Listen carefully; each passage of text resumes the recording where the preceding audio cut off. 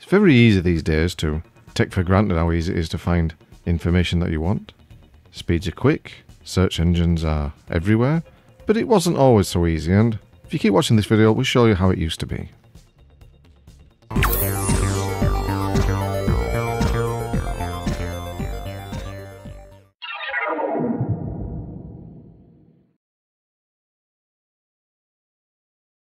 Right, the two main types of bulletin board systems, or BBSs, in the old days used to be like text-based, using some occasional colour, or kind of like blocky-based, with lots of colour. And in the UK, this was, until it faded out in favour of the more slimmed-down versions, it was the predominant bulletin board system.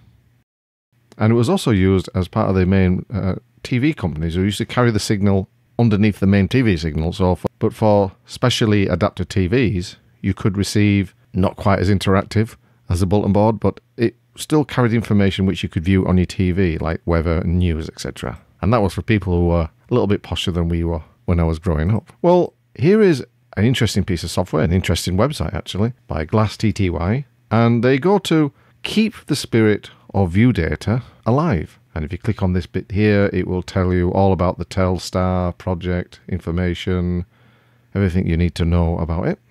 And very interesting it is too. And for those who were around at the time, it's a little bit of a nostalgia trip. But for those who are new to it, it might open your eyes to think how things used to be. So what we need to do, let's just go back. We need to go down to the Telstar Viewdata Client. And click on that. Welcome to Telstar. And there are three main types. There's Linux, Mac, and Windows. And we're going to use Wine, 64-bit Wine in this case.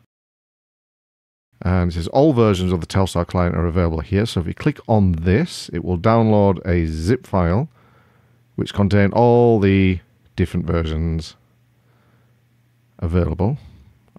And there's a Windows one there. And how to change some parameters. But we'll have a look at that later. So if we click on that,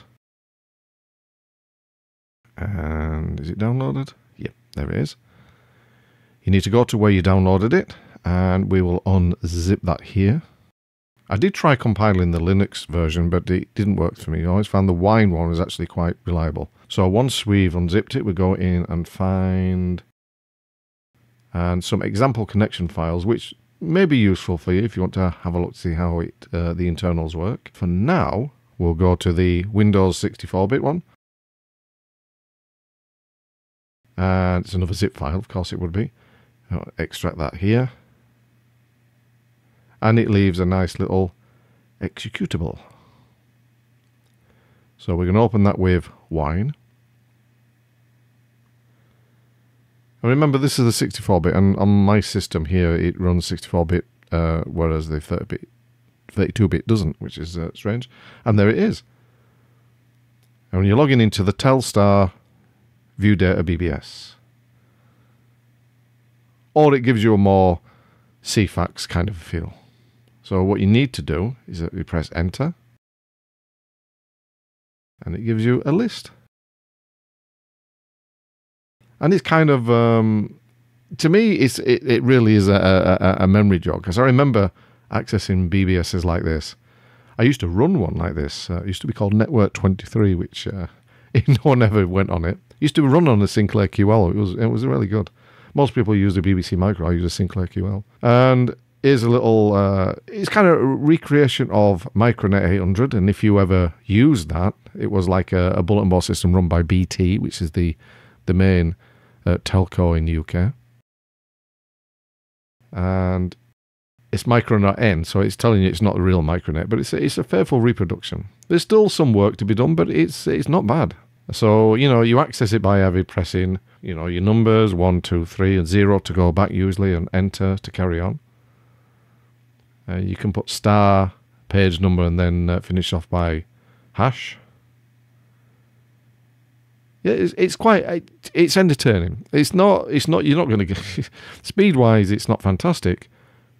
But if you want the full experience of how it used to be, that we used to, Prestol, I remember Prestol.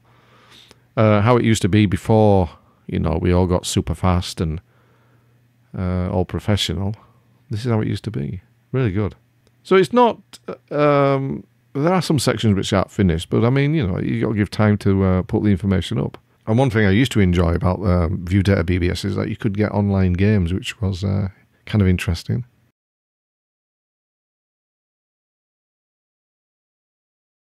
If you want to change any of the settings, at the top there it tells you you can change the TCP connections if you want to log on to a different one or use a different standard. You can access your bulletin board using a serial connection if you've still got a modem, a dial-up modem. Some people still have. You can load up different connection configurations, and I'll show you that in a minute. In this case, we're going to have a look at CCL4. So it takes us away from us micronet thingy, and here's CCL4. If you've ever seen CCL4, it's a very long-running Viewdata BBS. I don't know if it's the same people, but I remember logging onto this one years gone by. Of course, everything won't be working now, so I'll just log in as guest. I'm just going to leave a message to the SysOp or the SysOp. It says, a cool BBS indeed. That's the title of your message. And for this old school editor, let's have a look. Hello from a FreeBSD. I wonder if they know what FreeBSD is. User. It's great. I'm actually typing quicker than it is, but there's a certain lag to see view data again. Okay. Thank you for your hard work. I remember doing word processors like this on the BBC Micro at school. And how do we send? Save is S, okay. So yes, 9 to register, 0 to re-log on, and 1 to leave a message. But yeah, this was just a quick test, a quick look at how things used to be, especially in Britain, with Viewdata. Just thought it might be interesting. I discovered this little piece of software and I thought, oh cool, I want to share it. Anyway, thanks for watching, and I'll catch you next time. This and every other video on my channel has been made using FreeBSD and open source software.